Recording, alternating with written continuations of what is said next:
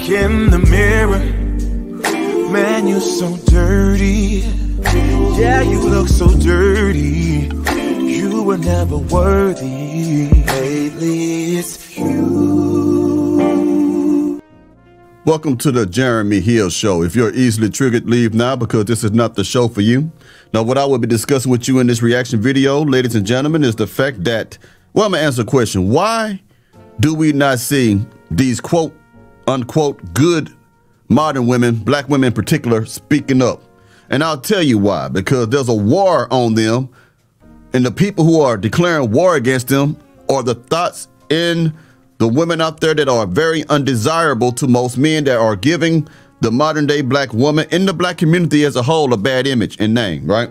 So I'm gonna play this girl named I'm Just a Girl. She's catching a whole lot of pushback. She's all over the internet right now. People don't like her delivery. And all she does is speak up when it comes to morality, chastity, and says things like young black women should carry themselves with respect and dignity and should be dressed modest. And because she say these things, today's modern day baddie is at her throat. Okay, so I'm gonna give you a little bit of what she says, and I'm gonna play some other content creator like Dana Dan who's gonna comment on it. Hold on one second, y'all, as I put it on your screen. This is her right here. All right, let's get it. Now check out what she says, y'all. Black women have been too compassionate for other black women, the people that are in our lives, too much empathy, and that's where this is why we're at. Because all we do is have compassion, and we make excuses. We're making excuses, and it's a problem. It's a problem. And that's all y'all want me to do. Well, have compassion. How much compassion can we give? We've been given so much compassion that look at where we are. Look at where we are, y'all. Now, what she's talking about is when people say you can't judge me, only God can judge me. Oh, you should understand why people act the way they act. No, we should stop having compassion in that way, in that regard towards women that we see that are misbehaving and acting unruly. We don't need to think about the household they come from. These are grown women. They have the intelligence, we think, to make good decisions. Okay, so they are choosing to carry themselves in a way that is derogatory and self-disrespectful. You get what I'm saying? So we don't need to feel that no more for them. We have to hold these women accountable. Now let's keep going.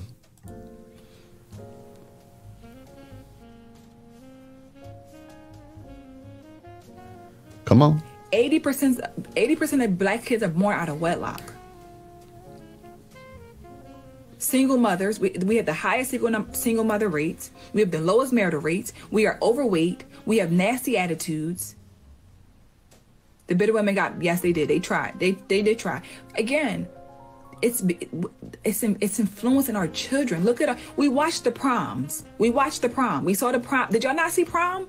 Did we not see the prom stuff, y'all? She's talking about how the high schoolers and the prom girls going there looking like hoochie coochie mamas, where they have almost everything revealing. Nothing is for the imagination. She's talking about the spirit of whoredom that has taken hold to the young black women mind before they have even reached the age to drink alcohol legally. They're looking and dressing like prostitutes. This is what she's talking about now. I'm gonna let her speak a little bit more so you get a gist of what her content is like, and then we're gonna get into the real meat and potatoes. Exactly. They don't police the spring lady because she's telling them a bunch of BS. We don't have the highest education rate, y'all. Let's stop making it up. We are the most enrolled. We do not have the highest education rate. We are the most enrolled, which is fine, but we are more likely to get pregnant while in our first year of college. Black women have the highest rates of getting pregnant while we are in college. That's a problem.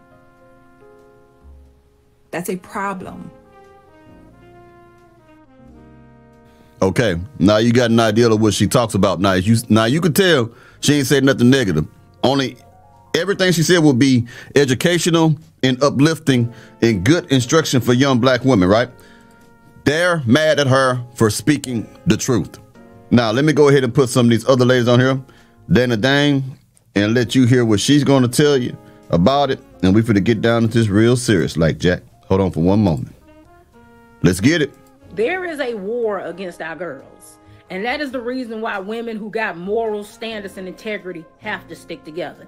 Anytime you got people who want to take a platform from somebody who actually out here trying to help young girls, yet they don't have no problem with platforms that encourage these young girls to sell their bodies, be prostitute and hoes. Anytime your outrage is higher when it comes to somebody who gets online and tell young girls to prioritize marriage over having babies and being baby mamas, yet you don't have a problem with the women who go out here and tell your daughters to just sleep around with anybody. Be liberated. It don't matter whether or not he ain't got nothing to provide you or a child. Just use your body as liberation and sleep with whoever you want to, and whatever happens, happens. You okay with those messages being pushed to your daughters, but it's a problem. You can pick apart the delivery. You can pick apart the tone when it comes to that, but you call each other bees and hoes in casual conversation, and there's no issue there.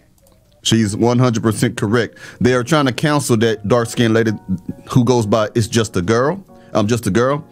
And as I showed you in the first clip, all she talks about is positivity. She talks about femininity. She talks about how women should treat their men. Now, Dana, her, and some other women, it's a few of them who actually talk common sense and talk about being traditionally minded as a woman, okay? The reason why you're not hearing too many of these women, y'all, because of the attacks that they are getting from the single mustard-back heifers, the women who want to run the streets, the sexy reds, the Megan Thee Stallion personalities that they have, the you can't tell me what to do, I do what I want, I don't need no man, I'm better off single. They are on these women. They're trying to stamp them out, okay, because they don't want them to teach other girls how to be happy because they're miserable themselves. You get what I'm saying? These women will sit up on this app and they'll send money, they'll support, they'll follow women who promote DV, women who known to abuse their children, women who neglect their kids and harm their children, women who are known for doing these things. They'll give those women full support. But a woman who is out here actually trying to help the girls, that's who you got a problem with. That's the one who don't need to have a platform. That's the one who you want to silence. There is a war against these young girls. They do not want to see these young girls succeed. What they want is they want them to ruin their lives the same way that they ruin theirs.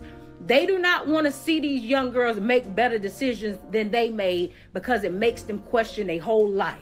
It makes them question everything that they did in it wrong, and it makes them wish that they could go back and do it again. Therefore, if you can't beat them, join them. That's the mindset, and they want these young girls to join them in the misery that they created for their own lives. They don't want to see these girls be better. I thank God for young girls like Clark on this app, where these young black girls especially get to see what using up what up here, where it can get you, and that you don't have to spread your legs and manipulate men and sell your body to men to live a luxury lifestyle. You can use what God gave you to get all of those things on your own. And then if you find a man along the way who can meet you where you at, fine. But you continue to use what you got to get what you want in the right positive way. Now you tell me, where was the negativity in anything she said?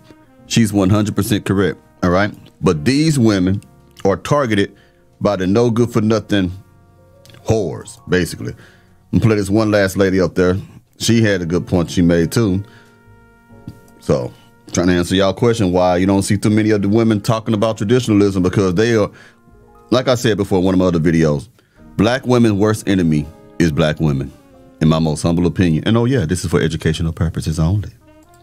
Y'all may not believe me, but there are legit people out there in search of inspiration, in search of encouragement. There are people out there that wake up daily and say, I really don't like the life that I have right now. I want to do better. And so they go into the world looking for someone to give them guidance, to give them advice, to help them to get the results that they want.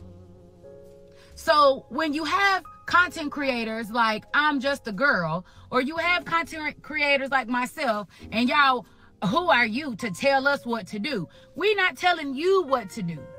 We are literally giving advice for the young women who want the advice. I had someone say that to me. I had a man say that to me, actually. What's the point of what you're doing, and why you're saying it, how it's going to change anybody? And it's like, look, fools, like I've been saying before, I ain't trying to change a motherfucking body.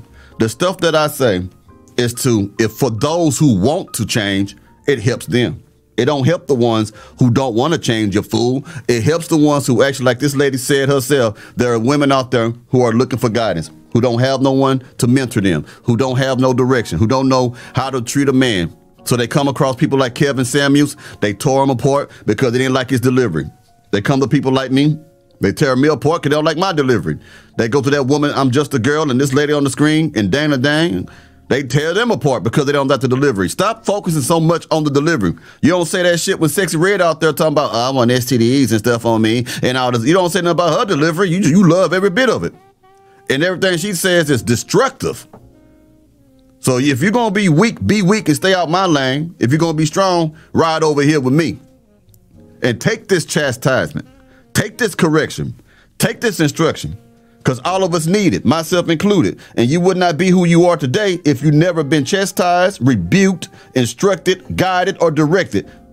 There's no person walking this earth who has never experienced any of those things, especially if they're a productive individual. They had to go through all that. So if we got to go through it, you got to go through it too. And if you want to be a fool and don't listen, then be a fool. I'm not telling you not to be a fool. Be foolish. Do all the foolish things you want to do. Mess your life up, but don't come mess our lives up.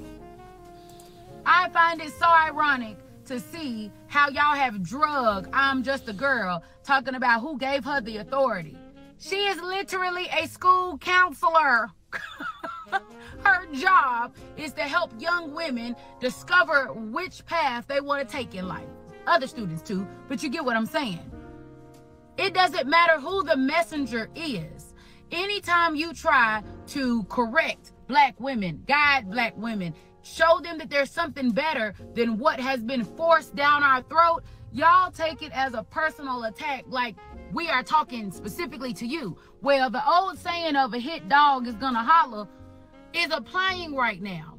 Because what I cannot fathom is if the information that is being given on social media is not what you want, why can't y'all just scroll past or block that person? Facts. Or not like the video? Facts. Why do y'all have to go out of y'all's way to get into the comment section and argue? Facts. Degrade.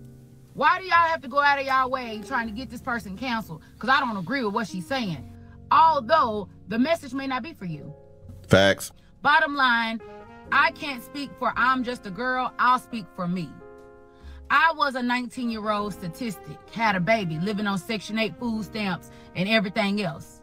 Making that choice made my life so much harder. So today, I am trying to be the change that I want to see for my community. So I come on this Good Here app and I tell women, don't do what I did. Same here. I've been gang banging, drug dealing, and I was a pimp. Been locked up several times. I was extradited from Florida back to Houston after having getting in trouble in Houston and fled to Florida. And I'm in here right now trying to tell the community that you don't got to do the things I used to do and try to give people some guidance, some instruction, some understanding about how the game works. Okay? That's what I do.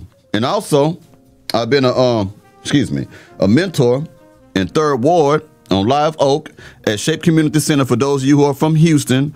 It's ran by, he got a location on Alameda out here too. His name is Deloyd Parker. And I was down there helping people down there, at-risk youth. Okay?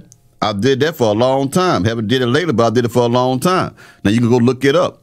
Now, people like me, her, we try to give back to the community. We don't just complain about it. We actually do something. So all the people, that, I don't like this about it. What the hell are you doing to help it other than complain about it? And when you see people like me and her, who I could have made this channel about anything other than what I make it to be now. It could have been about cats and dogs and who knows, rubbers. I don't know.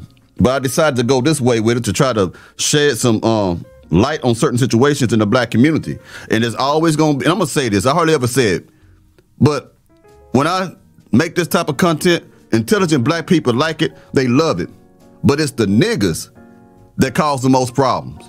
And there's a difference between the two. I mean what I say. You ain't got to like what I said, but it's the truth. Do better than what I did. I was naked.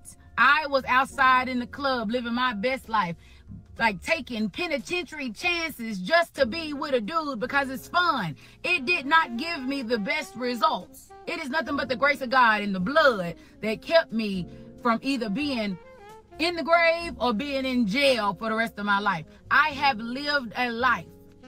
I don't hide from my past. I share my past because I pray that me sharing will be a cautionary tale to the younger women that are coming up behind me. Exactly, and that's what I say about myself. When I don't be bragging on what I used to do. I just let you know that you can do what I'm doing now if you're doing what I used to do, you fools. So, yeah. And all you mustard back helpers. I don't care what you say, Mr. Hill. I'ma be a hoe, and you're not gonna stop me. I'ma keep popping it. I'ma keep busting it over for Pookie, Ray Ray, and Nook Nook. Matter of fact, I'ma eat all 3 of their booties, and there's nothing you can do about it. You leave us alone here.